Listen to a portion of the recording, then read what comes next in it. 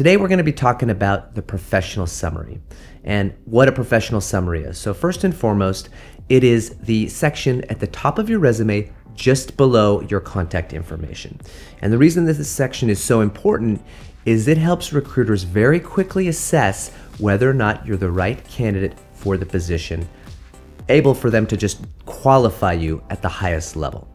Okay, and the reason that we want to call it a professional summary and not something like the branding statement is we really don't want the recruiter to have to work to determine what it is. We want to stick with those traditional terms so they can very quickly assess what the information they need, where it is on your resume, and if you're a fit. Recruiter will only spend about 6 seconds on your resume initially, so you want to make sure that you don't make them work harder than they need to. And the purpose of this professional summary is really to get them to look deeper into your resume. And again, that's the position that it fills in the job search funnel, which we'll talk about in the next video in great detail. So the professional summary needs to have 3 critical components. And those are 1, your job title, 2, your years of experience, and 3, your specialties, degrees, certifications, skills, tools, or technologies. And we'll talk about each one of those. So first is your job title. So if you are looking for a manager position, you'll want to have manager at the beginning of your professional summary. Now, if you're a manager and you're currently looking to level up to a director position, again, you want to put that director position in your professional summary. So it's commonly accepted, people are trying to move up in their career.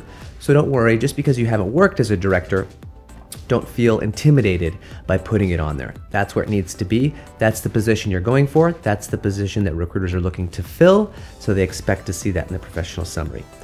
2, the years of experience.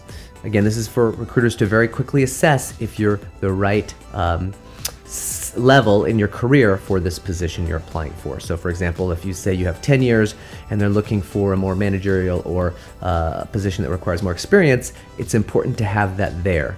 If you have only 2 years of experience, you need to be straightforward and put that in there as well so they can correctly assess and pre-qualify you for the role.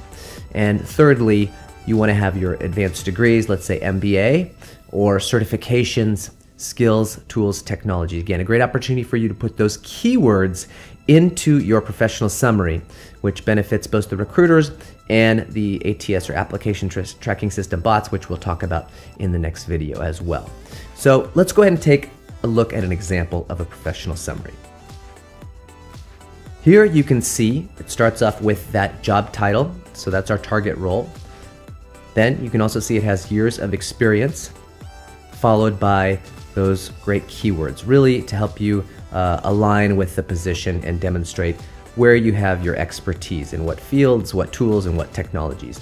Again, you'll need to determine and use your judgment on what is the best words to use here, because you really don't have a lot of space. You should keep your professional summary to about 1-2 sentences max, 2 lines, maybe 3 lines maximum. Again, it should be very concise. Now, let's go ahead and recap what we learned today. 1, we talked about what a professional summary is and where it fits on your resume at the top. We also talked about why it's important for you to include those 3 key elements: your job title, years of experience, and specialty skills, descriptions, and degrees, so a recruiter can very quickly assess at a high level and determine if you're qualified for this position. We also went through a specific example, and there you go.